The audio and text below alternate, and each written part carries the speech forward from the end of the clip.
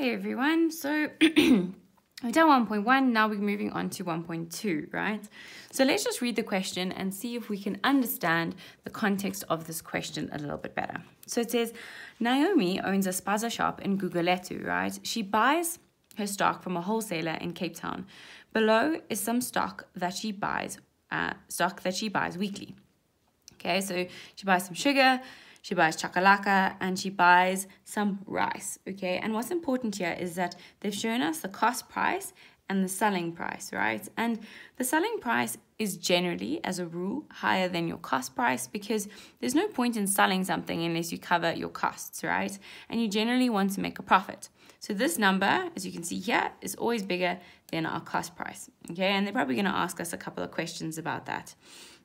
So let's just jump into the questions and go straight into it. So the first question they ask us is convert 400 grams to kgs. Okay, cool. So let's just write that down. And we know, right, what's important here is that 1,000 grams equals 1 kg. Okay, so now we know that we have 400 grams, right? So in order to get from grams to kgs, right, we know that we have to divide by 1,000. Now, you might be thinking, okay, like, I know that we always do that, but what does that actually mean? So kilograms is a bigger unit of measurement than grams, right? So because we're going from something, a small measure, to a larger measure, we divide by 1,000. And let me show you what that means, right? So it results in 0.4 kgs, right? So you can see that 0.4, right, is smaller than 400, right, the actual number. But what that means is that because we're moving to kgs, which is a larger measure, right, you would expect it to be smaller in kgs than it is in grams, because grams is a smaller measure. Let's think about it in terms of currency, right? I can say to you, I have 100 cents, right? But 100 cents is just 1 rand.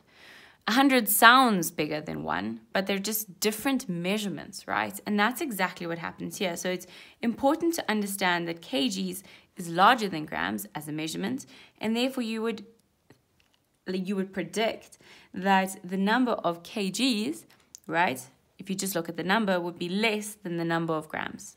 Okay, so that was just a little bit of background there. I hope that was helpful. But let's go on to 1.2. 1.2.2. Sure, so many decimal places here. Okay, so it says determine the profit she will make if she sells a can of hot spicy chakalaka.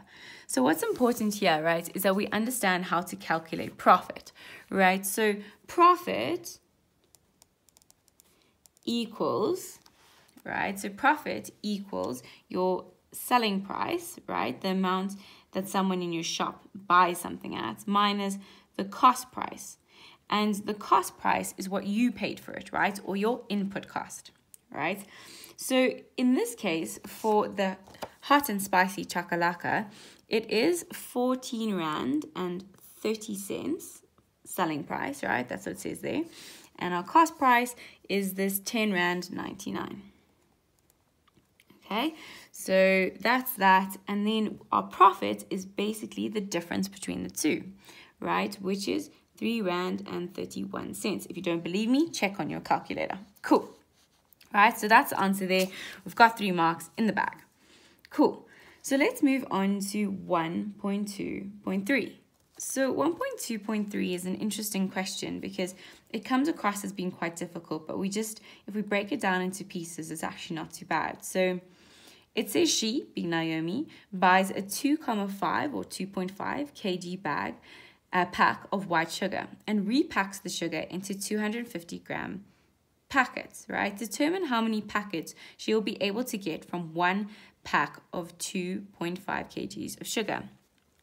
So the best thing to do is to convert the 2.5 kgs of sugar into grams, right? Because then it'll be easier to say grams divided by grams to get the number of packets of sugar that she packs this bigger packet into, right? So we know from over there, right, that 100 grams equals 1 kg. So we want 2.5 kgs and we want to find out the grams, right? So when we're working from kilograms to grams, right, we have to multiply by 1,000. And the reason we have to multiply by 1,000 is because we are going from a bigger measurement to a smaller measurement, right? Therefore, we expect that there will be more grams than kilograms, right? Because of this measurement value that I explained earlier. So what we say is we say 2.5 times by 1,000, and that gives us 2,500 grams, right? Exactly what we expected. We expected the number of grams to be more than the number of kgs, right? Because of the quantity of measurements. So now we have 250 grams.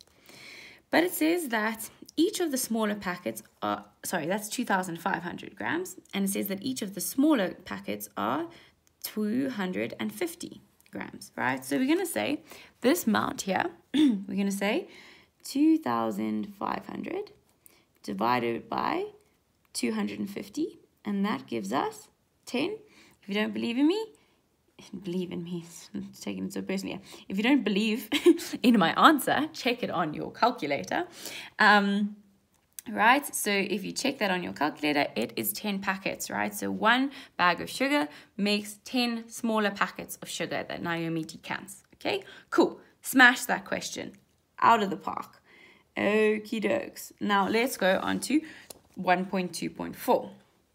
So 1.2.4 says the 2 kg tastic rice, so this one over here, is divided into 8 smaller packets, right? So it says calculate the selling price of one small packet, right? So what we need to do is we need to figure out if we take this selling price, because this selling price is for the bigger packet, right?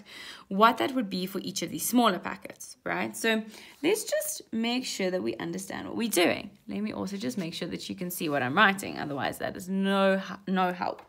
So 2 kgs is, how much is it? It is 29 Rand and 20 cents. Okay, you see that? 29 Rand and 20 cents, right? But now we want to divide that by 8. So we actually have to do the same for the selling price, right? We're going to divide that by 8. Now that is not a number I can do in my head. Well, not quickly anyways. And the answer there is 3.65. So it is 3.65 per small packet. Okay. And that is 1.2 done. Next video, 1.3. We have just got, let's see how many marks we've got. We have just got 10 marks. Amazing. Okay, cool. See you in the next video, guys.